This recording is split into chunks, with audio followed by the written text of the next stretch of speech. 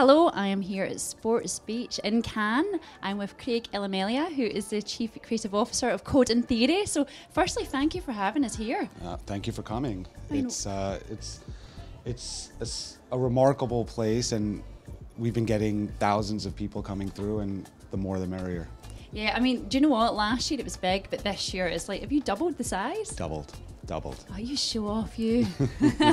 It's amazing. And, you know, I'm sure as well as your beach, obviously people are descending here. I've seen massive queues along the Quaysette.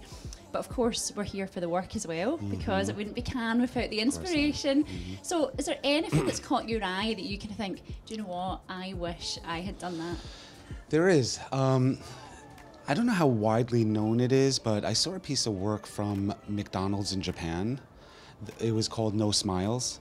And I thought it was just a tremendously well-coordinated piece of work across every single channel. The premise was that in Japan, at McDonald's, you're meant to smile, and every interaction is with a smile. The insight was millennials don't really like to smile, and just because they don't like to smile doesn't mean they're not happy. And so I guess the equivalent of Taylor's, I don't know the artist's name, but I guess like the equivalent of Taylor Swift in Japan, like this big pop-up. She made a music video in McDonald's talking to herself about why she doesn't smile. And I just thought it was such a, and so in the end, the idea was McDonald's changed their policy from always smile to bring your style, to allow people who work there to just be themselves and their authentic selves. And it was just executed flawlessly across every single channel. It was big TV spot, beautiful, a music video, a top of the chart song, social content. I was really jealous. I was so jealous of every part of that campaign. You know? Wait, you've left me on a cliffhanger. So why doesn't she smile? Because she's a millennial. Oh, okay. Millennials don't smile apparently, and that it's just the insight. Just because. Wow, that explains a lot, doesn't it? I just thought it was such a human story that was executed in such a profound way, and the potency of the idea really managed to sort of permeate across every single channel without losing the idea, you know, and that's so important. I think when we see work at Cannes, oftentimes you're only seeing a small part of an idea, and you're not really, for me, I really appreciate the sort of the strategery around executing a single thing across many things and making sure that it's not necessarily matching luggage, but that the expression of the idea in the particular channel is unique unto itself, but continues to tell the story in a really strong way. And that's how I nerd out. That's how I look at work. Well, no, it does sound amazing. Well, let's see how it fares in the results shortly. And so, you know, you talk about this kind of storytelling and the evolution of the idea and really sort of, I guess, loving the craft. Yeah. So when it comes to things like AI, I mean, obviously, there's no agenda this year without AI on it. No. So what's your take on that? How are you using it? So in the drum, in 2016 or 17, I wrote an article. This was before the whole big AI boom, and the name of the article is "The Argument for Augmented Intelligence, Not Artificial Intelligence." I don't think there's anything artificial about AI whatsoever. I do believe it is augmentative. It's also an accelerant, and AI is changing everything. It's changing the whole game. It's changing the way we approach work, the way we execute work, the way we connect work, and it also is changing the way we connect with our clients and our relationships. I think typically the most stressful part of a relationship between an agency and a client is the speed in which you execute against a brief, because there's a lot of tension there. You're never sure if. And what AI allows us to do is get there quicker, right? And I don't think there's anything wrong with the ability to get to an idea quicker and then craft it. And then you have the time to really align and connect, so that when you launch it, you don't have people standing there going, "That's not what I asked for." It's great. I think AI is going to be the greatest creative tool we've ever had. Yeah, I mean, well, it's amazing that you predicted that all those years ago. I remember once we produced a magazine, but at the time when we had a magazine, and it was made by AI. So it was IBM Watson created this magazine, and it was just really cool. But years ago, it just sort of, people liked it, but I don't think they really got it. Right. And so the same as your article, and now that people are like, they're lapping it up, and it's all everyone's talking about. Right. And so when it comes to that, you're obviously very, immersive in this. You're really on board with it.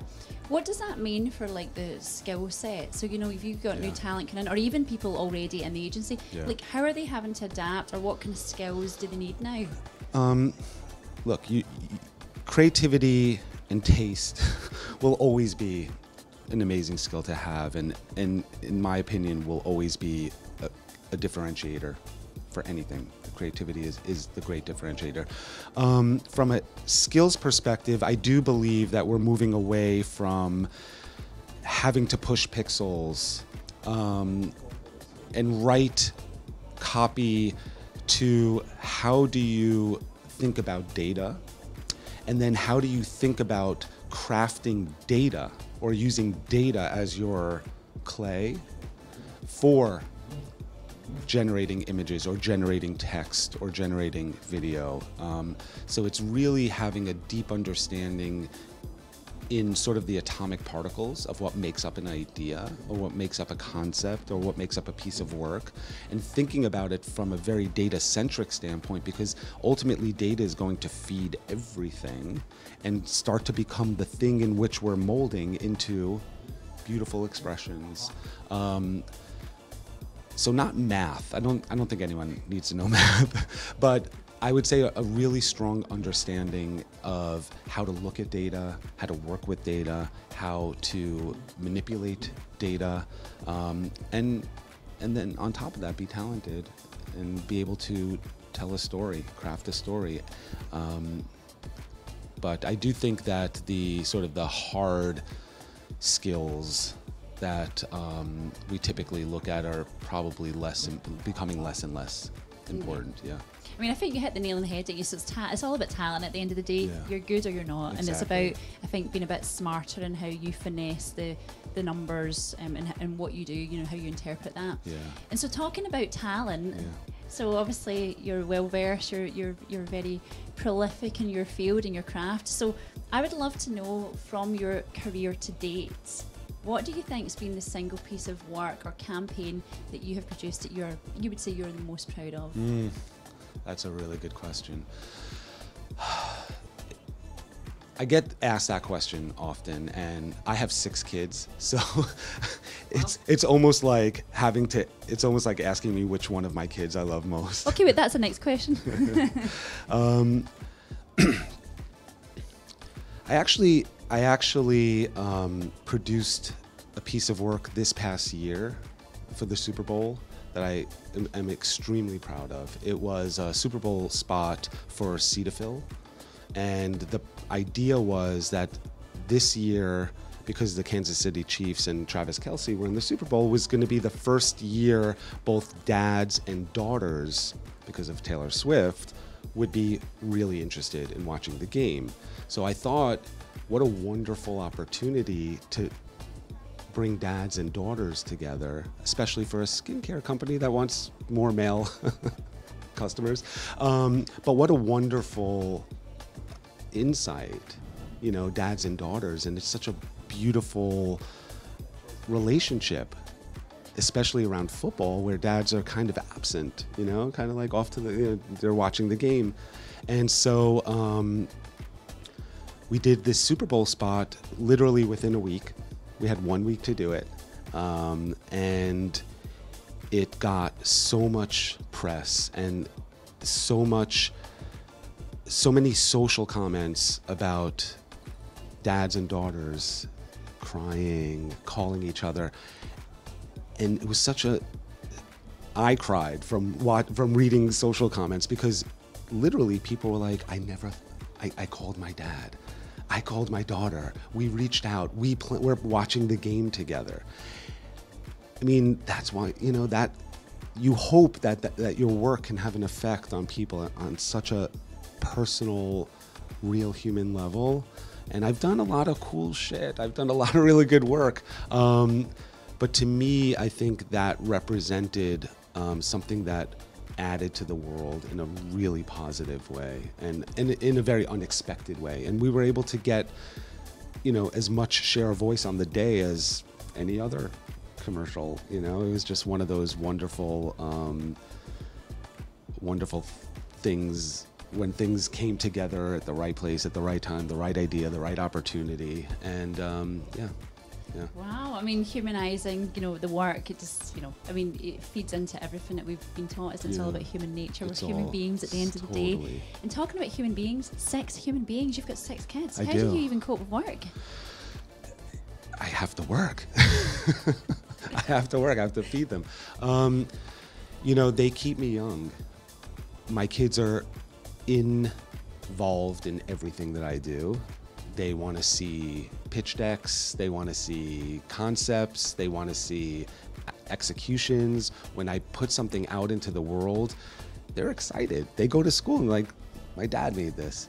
As a matter of fact, my oldest daughter works for VML. She works for VML.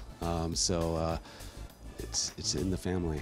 It is. Well, you're mentoring them every day. So, but thank you so much for this. It's been brilliant to catch up. And I've just, when I've been talking to you, I see people climbing that wall. Are you going to have a turn in a minute? Maybe. Thanks a lot. Thank you.